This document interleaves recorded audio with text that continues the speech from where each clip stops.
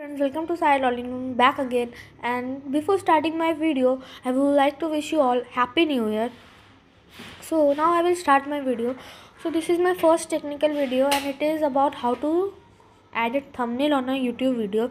So before starting my video, please like it, and who are new to my channel, please subscribe it. For this, you have to go to Play Store. Then you have to download an application from Play Store known as YouTube Studio.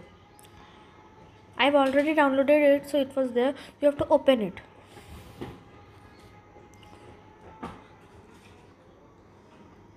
So it will show all the details of my channel, that how many subscribers and my previous videos. So I have to go to dashboard here, then videos,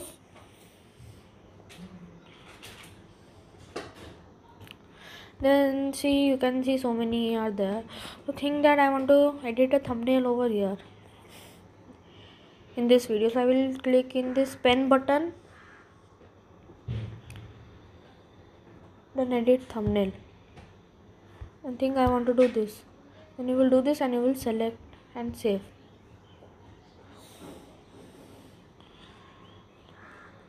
So now you can see the thumbnail is free.